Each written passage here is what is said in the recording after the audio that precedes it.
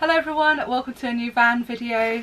And I think it might have been the last clip or the one before where I said that we'd be speeding up with these videos now. Well, we had a little bit of a glitch, and that was that Chris caught the coronavirus. So if you don't watch my vlogs, if you just tune in for the camper van videos, you'll have known that already. But yeah, so that held us up for a couple of weeks because he wasn't really in a fit state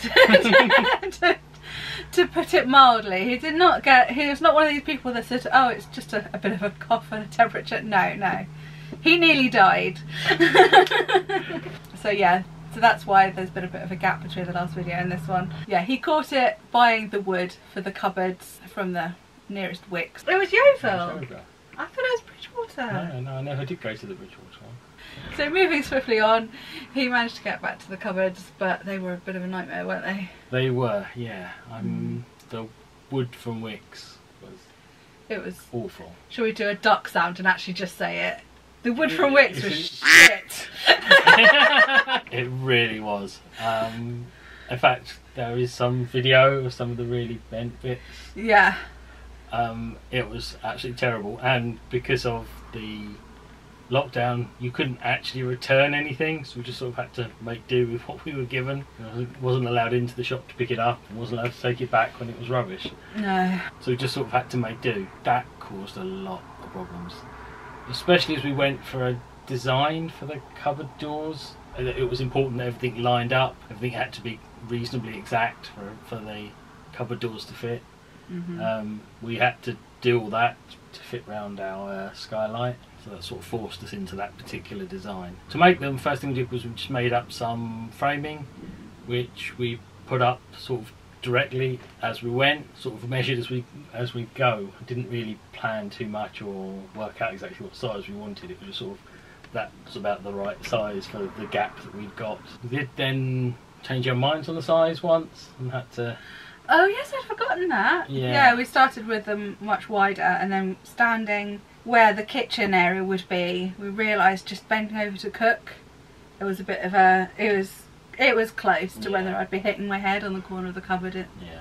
So yeah, you had to undo it all and make it a bit narrower. There was a bit of discussion about just making the cupboards change shape at that point, or size, just for the kitchen, but... Yeah, I mean, we had measured it already. It's not like we went it wasn't completely blind. No, it wasn't. I'd stood there and we'd sort of did it, and it seemed okay, but then when it came to it, it wasn't. No. So we made them narrower. Yeah, so it took a long time to get them right. Unscrew them and move them a little bit and plane them off, and they're not perfect now, but they're close enough. Oh yeah. They're fine. Yeah, they're fine. So, did use some of the leftover tongue and groove from the roof to actually back the doors. Just means the doors are a bit ugly from the inside, but no one can see that unless they're open, so it doesn't really matter. Also went with piano hinges across the top of the doors.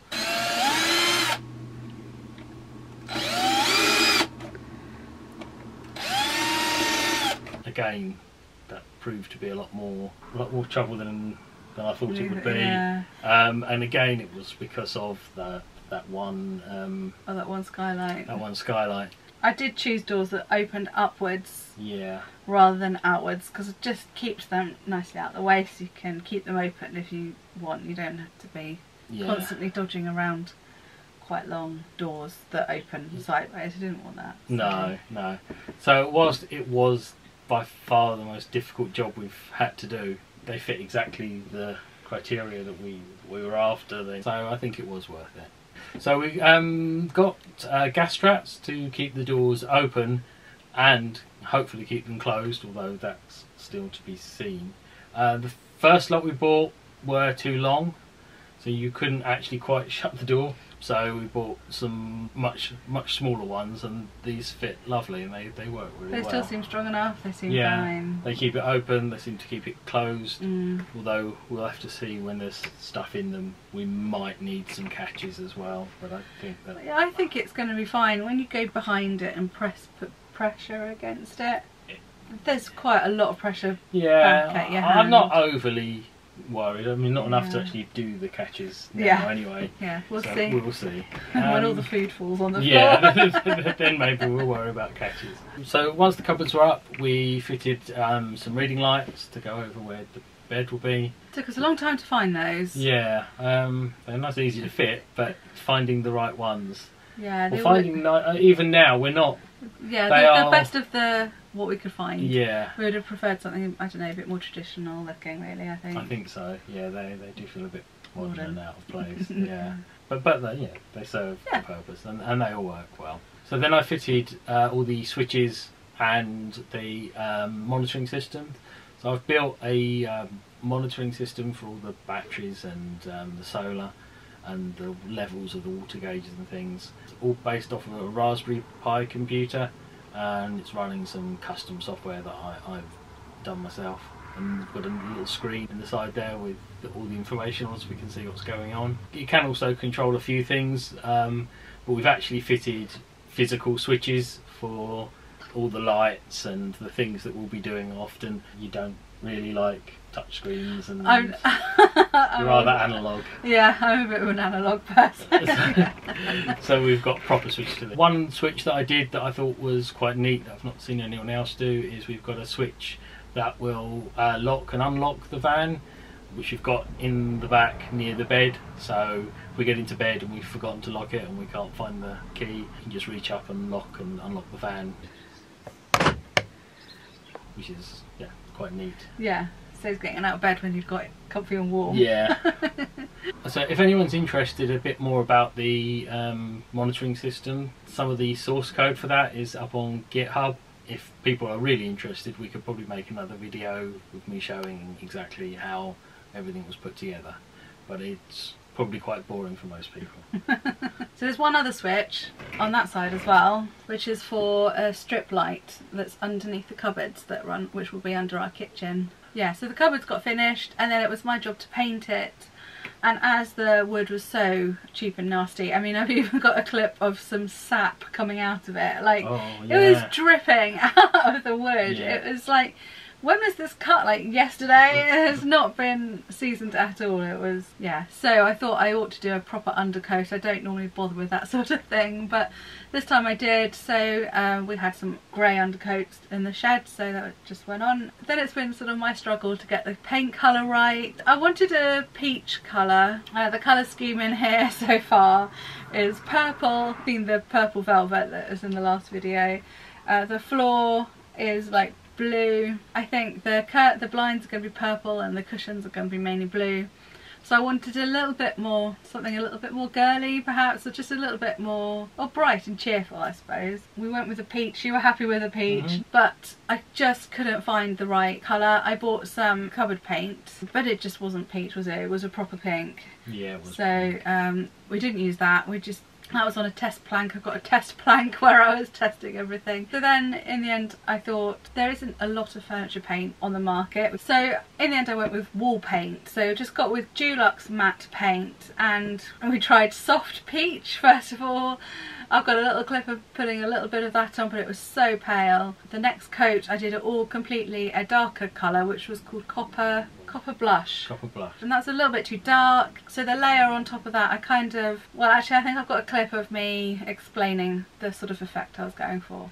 Okay, so I'm in the middle of painting the cupboards, which has been quite difficult to get the colour right, I have to say. I decided to mix the two up and do a blend using more of the soft peach in it to get a sort of paler peach overall. And this is the effect so far. It's not quite dry, so some of the pale bits are highlighted because they're still a bit wet, but you get the idea. Oh, and first of all, I nearly forgot, I did put on a little bit of this Crown Addiction on the edges to get this sort of worn in vintage look, which I've been going for.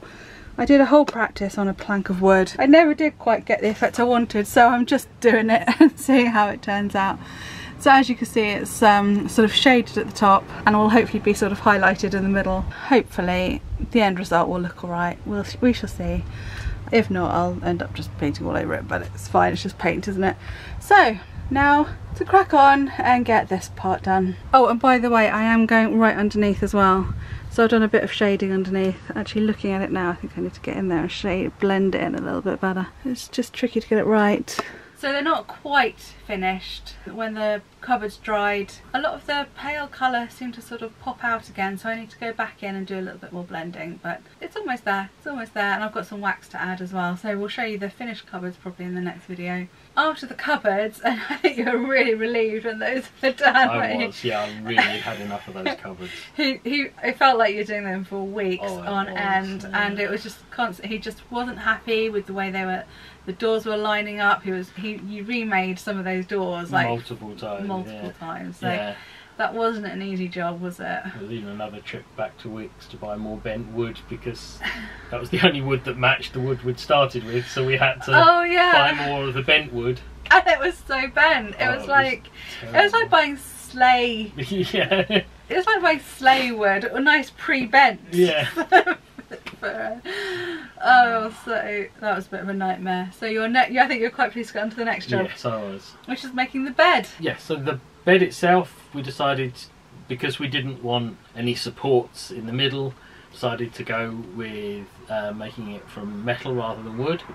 So we bought the Unistrut, which is the same stuff we use to make the roof rack with, because it's nice and strong and it's very cheap. So we bought 6 2-metre lengths.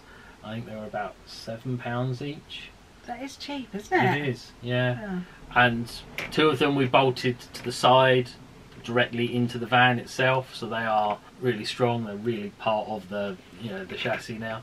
Yeah. On top of that, we then put across four rails that we're going to attach the slats to, and it's lovely and strong. We've both sat on a single piece of the metal in the middle, right next to it, and it didn't feel that was a problem. And of course now all the slats are on, and there are 4 of them. The weight's distributed about. I think it should be a nice strong solution. I don't think we need to worry about the fact that there's nothing propping it up in the middle. So for the slats themselves, we were going to buy IKEA slats. In fact, I drove all the way to IKEA. Yeah, on the first day it opened, wasn't it? No, it wasn't the first day it opened. I thought it was. No, but I did drive all the way to IKEA, because they said they had them in stock on the website.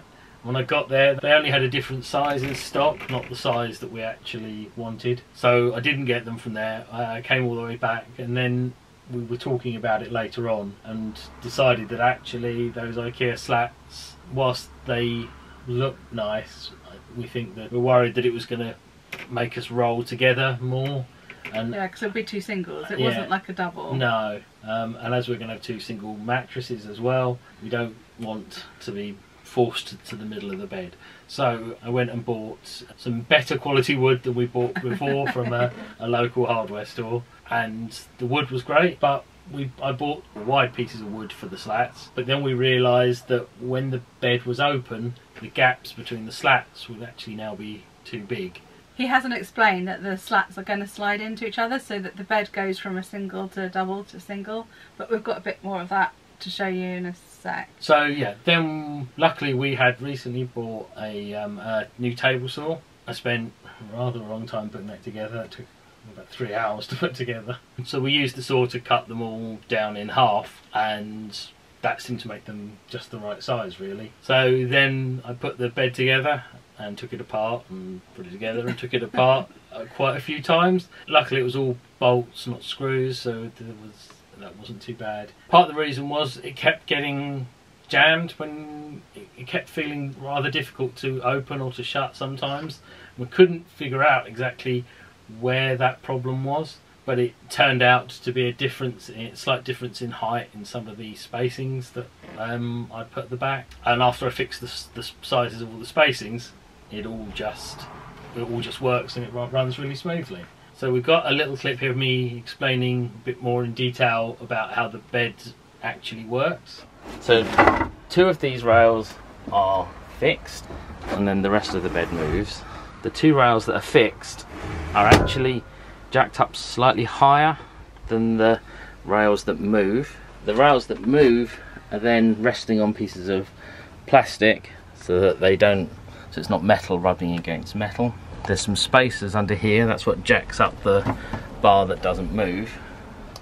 and then we use little wooden spacers under here to make these slats go over the top of the bars that are higher, but we don't need them on the other slats because those ones don't move.